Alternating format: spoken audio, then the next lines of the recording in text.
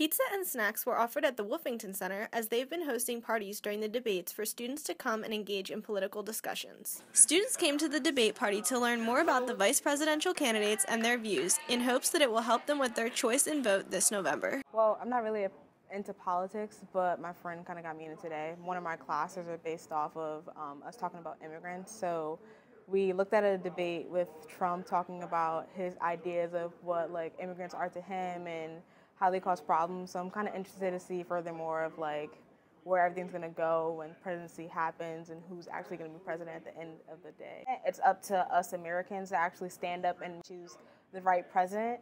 So I'm kind of interested to see where people's votes will go. I really do want to hear the actual policies because, mind you, if the presidents, God forbid, they die, the VPs are the ones taking over, and I just want to hear what they believe in more strict business and politics instead of just like a reality TV show type of feeling. I'm really big on immigration. I'm big on healthcare, mental illness, education, of course, and Black Lives Matter. Elections are important to me, not even just general elections, but also your Senate, your congressman, your councilman.